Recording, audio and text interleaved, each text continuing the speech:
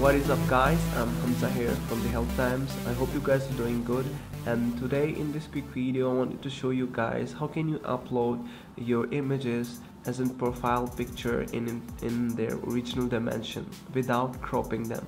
So recently my friends been having issues with it that when they upload the image they have to crop it, but that's not the case. Let me quickly show you how you can upload your profile picture without cropping. So I will quickly open up my profile here, and then I will click on the update profile picture option here, and right after I click it, a window will pop up asking me to upload a photo. I will just quickly select one photo which will I upload, and let's wait for it to be uploaded, and we'll be right back when it's uploaded.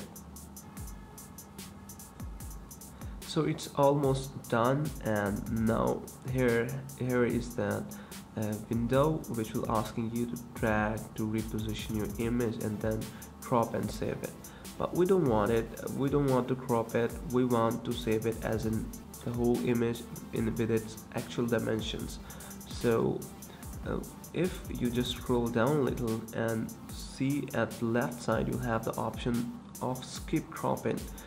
If you click this option, an information window will pop up telling you that the entire photo will be saved as your profile picture, repositioning the photo to set the thumbnail.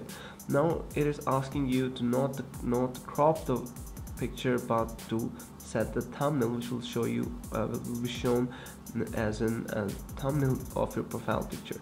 So quickly gonna select the right thumbnail by seeing here, and we can definitely zoom in and zoom out. But now when we will click on save, we will save that image in its actual dimension without cropping it.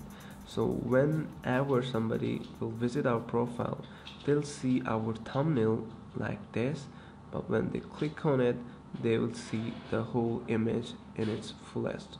So I hope you guys understood. It's really simple, it's really easy, and still if you guys have any question, you can leave those questions in the comment section below. And if you really like this video, or if it helped you, then make sure to like and comment. Thank you so much for watching, and we'll see you in the next video.